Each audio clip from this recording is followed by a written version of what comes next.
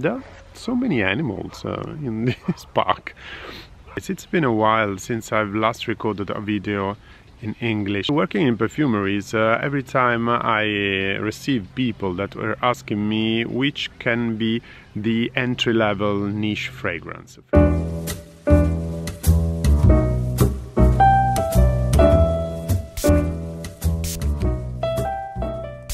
I don't know if it's a good idea to film in the park because you're gonna listen to a lot of voices, but regarding the subject of the video, I think that this can be interesting. I decided to select fragrances that can suit the taste of people that has always used designer brands fragrance. Let's go through the selection that I've made for you.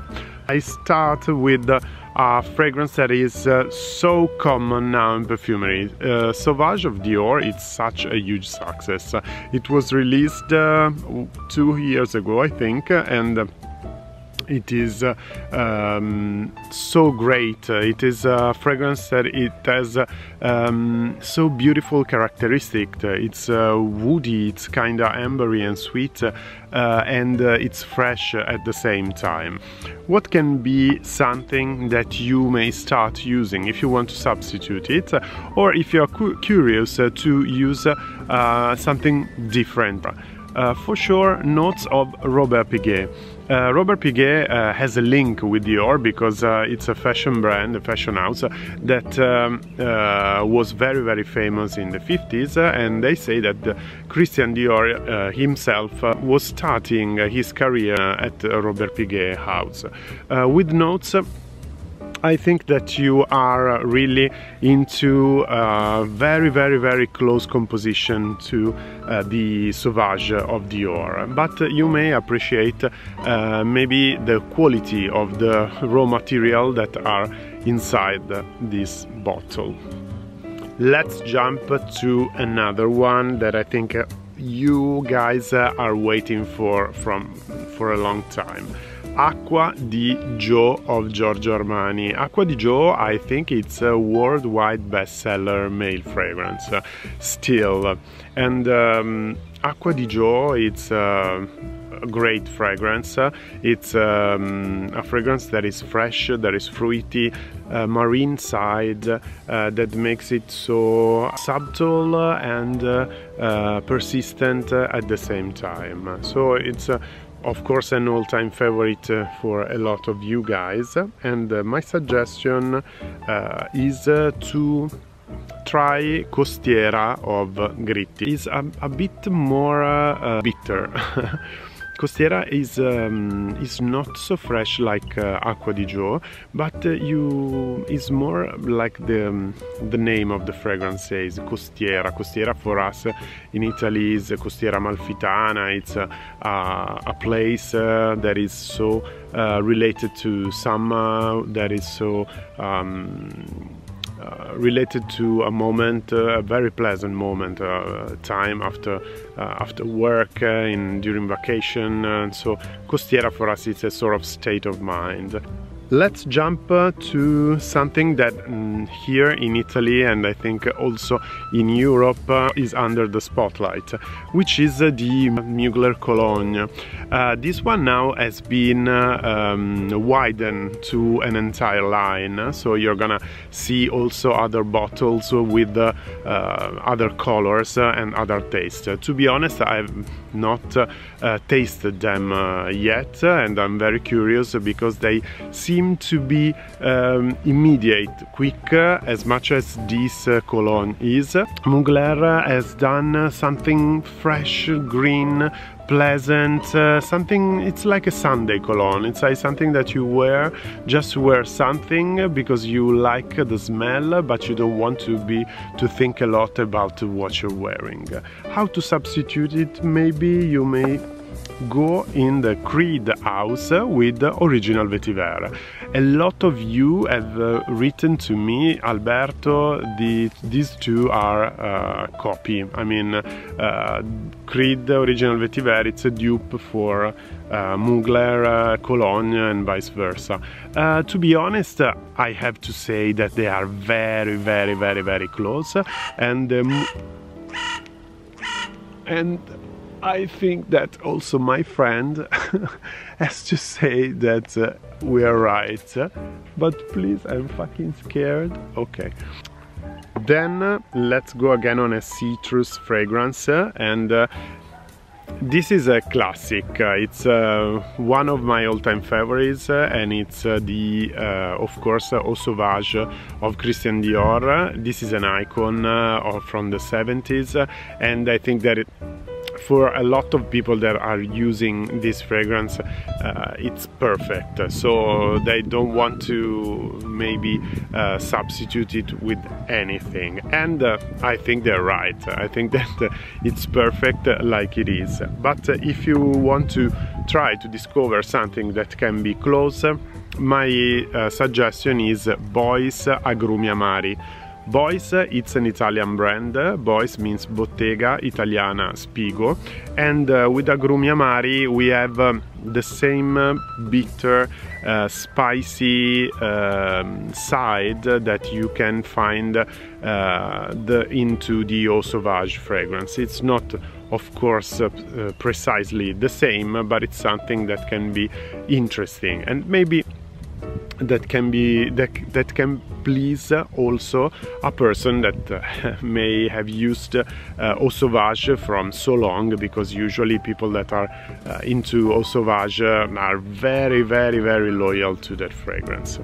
When I say that I want to suggest to you fragrances in order to enter the niche market, of course it's not saying that something is better than something else.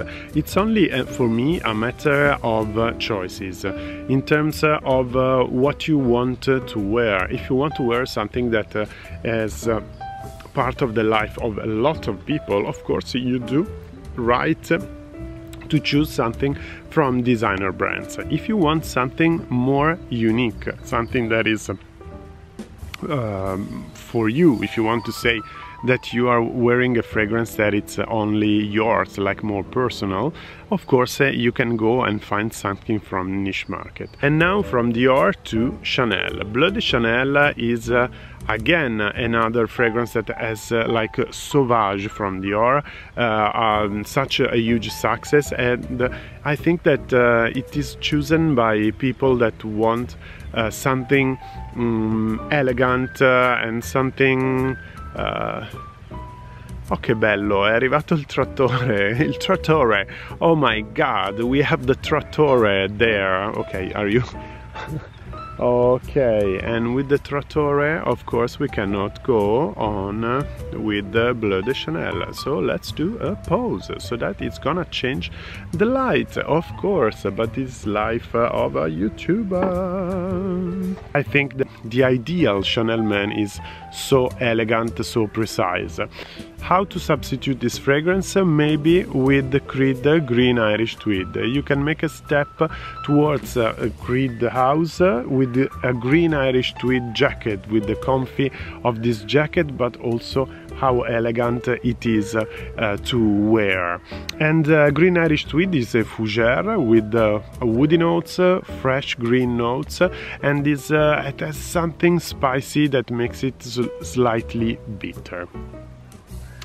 Let's go with now a complete different man. This man can be the one of Versace Eros. Versace Eros is chosen by a man that is more powerful, that wants to show his strength. Why not pass to again another fragrance from Mugler? It's a Mugler Fougère Furieuse. This is a private collection. I'm very fond of this collection because they are really new. They are fragrances that are not something that you may find around at Mugler, starting from Angel, the feminine, that was released in '92, usually try to make milestones.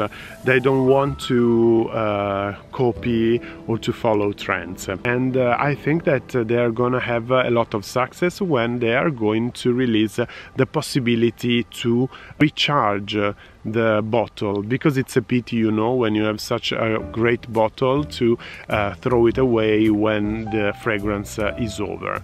And this Fougère Furieuse, I love also the name, is something I suggest to you if you want to pass from Versace Eros. Then I think we are done. The one that is missing is the 1 million. 1 million, it's such a huge success. It's like in feminine designer brands fragrance, how it's called, it's Narciso Rodriguez for her. It was released and without communication, without advertising, and it was so quickly a success. We have passed a lot of time together on Periscope thinking about this project, about how weird it is to wear something that is contained into gold. And it's incredible how quick these perfumes became successful. And if you want to know how to substitute it, we'll see each other in the next video. Please subscribe to my channel if you like my video, and turn on the bell notification to be aware when I'm gonna upload a new video. And please also go on Instagram, Facebook and Twitter if you want to be in touch with me. And thank you very much for your time. Bye!